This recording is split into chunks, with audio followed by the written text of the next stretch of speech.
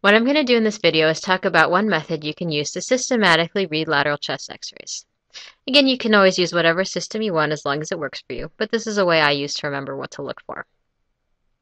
First, I want you to remember that lateral x-rays are often taken in tandem with PA or AP x-rays, mostly to give us a different perspective of a lesion, but also to look at areas that are not visible on frontal x-rays, such as behind the heart and at the base of the diaphragms.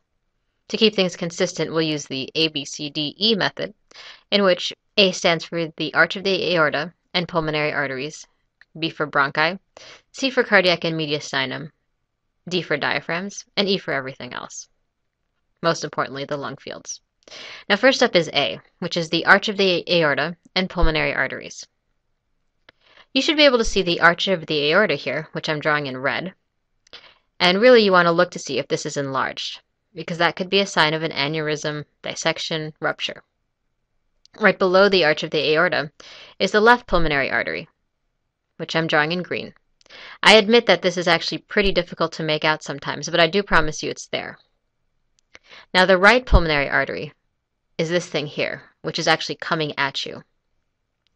Now the reason you look at the pulmonary arteries are because they can be more prominent in patients with pulmonary hypertension. Next is B. B stands for bronchi. The bronchi is the area here that's darker than the rest of the surrounding area, which I'm going to shade in. Shouldn't be surprising because the bronchi are filled with air, which we all know that air is dark on x-rays. It's actually hard to say if we're looking more at the left or right bronchi, but it's usually not important to make this distinction. Now I want to tie this back into something you might remember from your anatomy course.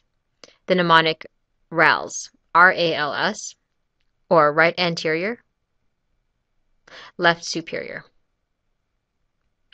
Now it says that the right pulmonary artery is anterior to the right bronchi, which I'm drawing here, and the left pulmonary artery is superior to the left bronchi. Don't you just love it when things make sense? Okay, next is C. This is for cardiac and mediastinum. So technically you can separate the mediastinum into the superior, anterior, middle, and posterior areas, but in practice I don't actually see the superior mediastinum designation used very often. But either way, the superior mediastinum is about here, above the level of the heart. The anterior mediastinum runs from the border of the sternum to the anterior pericardial heart border. The middle mediastinum is basically the heart, running from the anterior to the posterior pericardial border. And the posterior mediastinum is just everything behind the middle mediastinum. Now, if you see a mass in the anterior mediastinum, you want to think about the terrible T's as possible causes. So teratoma, thymoma, thyroid, and terrible lymphoma. I'll repeat these again since I'm not writing them down. It's the teratoma, thymoma, thyroid, and terrible lymphoma. Now in the middle mediastinum, you're really mostly looking for heart enlargement. The lateral view is best for looking at right ventricular and left atrial enlargement. So if there's right ventricular enlargement, you might see the anterior heart border push into the area associated with the anterior mediastinum. And if there's left atrial enlargement, you might see the posterior heart border expanded into the area associated with the posterior mediastinum, as I'm drawing out here. Now, if you see a mass in the posterior mediastinum, it's going to most likely be neurological in origin, such as a schwannoma, neuroblastoma, or neurofibroma. This shouldn't actually be surprising because the posterior mediastinum contains the spine, which carries most of your nerves. Now we have D, which is for diaphragms. Just like in frontal x-rays, you can look for any air underneath the diaphragms, which would show up as a darker area underneath the diaphragm. But really the most important thing to look for in the lateral chest x-ray is there any fluid in the bases of the diaphragm? So normally, as in this picture here, the costal vertebral angles are usually sharp. But if there's fluid in the lungs, then there will be blunting of these angles, as what I'm drawing here in red, if you don't see an actual fluid level instead. Now remember that the lateral is much better at looking for fluid in the lungs than the frontal. And you can also actually see both diaphragms in the lateral film. And now we'll talk about how to determine which is which. So there are two ways to do this.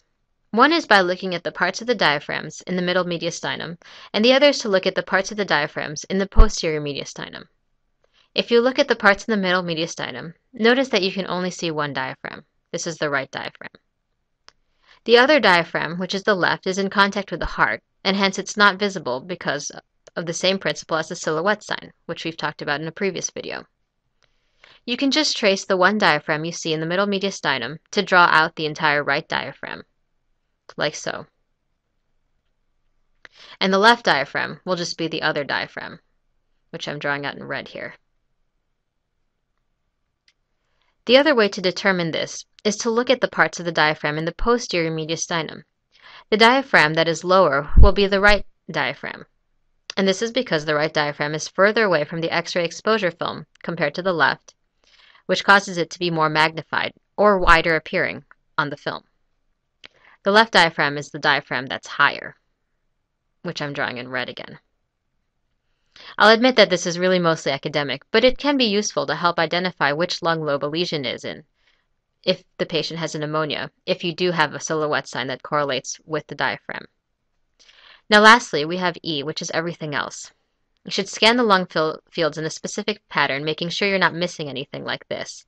But most importantly, you want to see the things you can't see well in a PA or AP film. So lesion or mass behind the heart, as well as a positive spine sign.